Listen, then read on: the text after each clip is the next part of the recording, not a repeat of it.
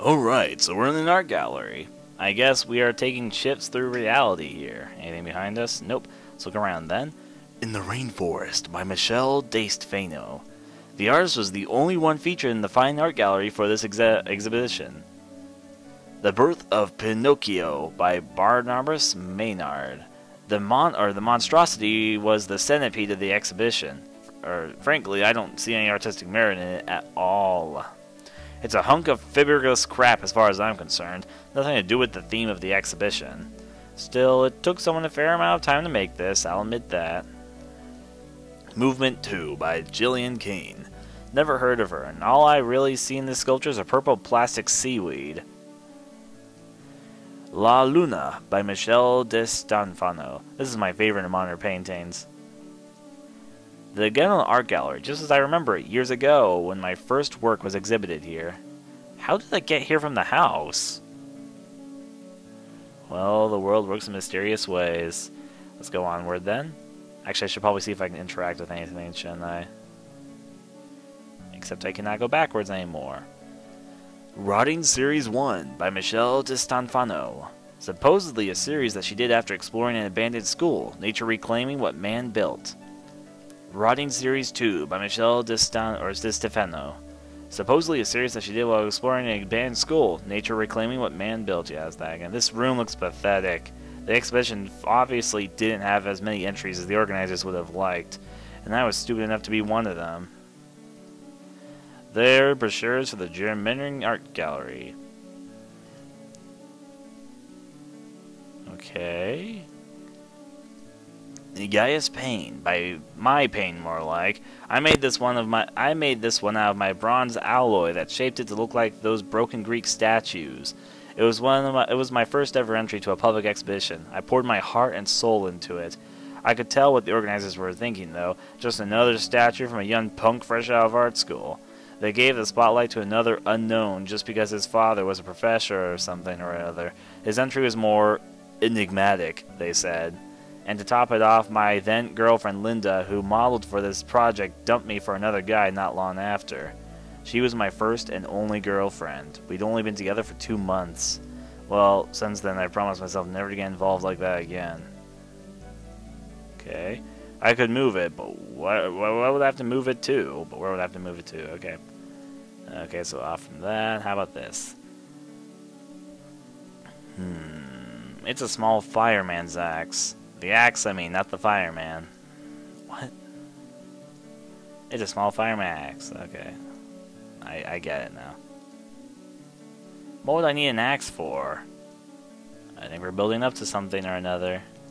The room is looking pathetic. Yeah. How about this way? Oh, it's another angle of what we were just looking at.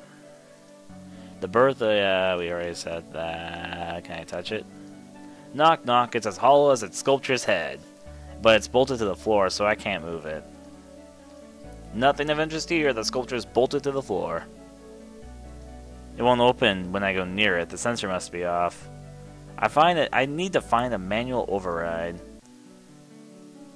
Okay, I guess I'm back here. Let me feel everything. It's too big for me to take down from the wall. It's too big for me to try and take down from the wall. There's not a speck of dust or anything. Let's talk to stuff then. If art speaks to the soul, then this hunk of junk is saying nothing at all. I wouldn't quite know what to say to a sculpture like that.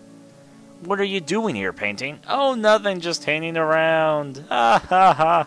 It's deadly quiet. I don't think there's anyone here I can call out to. Well, yeah, punny. Punny, get it. Now, I'm not making that terrible joke again. It won't talk to me. If I want information, I need to pick up a brochure. Okay, if we look at it, then try to talk to it. Will you be satisfied to talk to it? There's no point. No, there's always a point, my dear. How about talking to the fire axe? There's no one to talk to here. Yep, alright, if you say so. Okay, hands on the brochure then. Get out of here. Oh. A freaking ugly brochure for an equally ugly exhibition. That's weird. Someone scribbled on it with the blue marker, "Get out of here." Exhibition. Let's see what it says to the left there. Homie et Nature, a collection of various media by some of the brightest young artists of our generation. That's what it says below. And below it says, Homie et Nature aims to explore the dynamics between human intervention and nature's power to reclaim what is lost. Someone's ran over the floor plan. Looks like a lot of directions. Could it have been Gillespie? Or Gillespie? I don't know how you say his name yet, to be honest. There's a lot I'd like to say to the writer of this for sure. None of it good. Okay. One. Okay, so I kind of see what's here because there's numbers on everything in the art gallery. Though the sculpture with 7 on it has been marked out to be 1. And the one that's 1 has been marked out to be nothing. The one which I keep on calling ugly. And my own sculpture is being given a 1.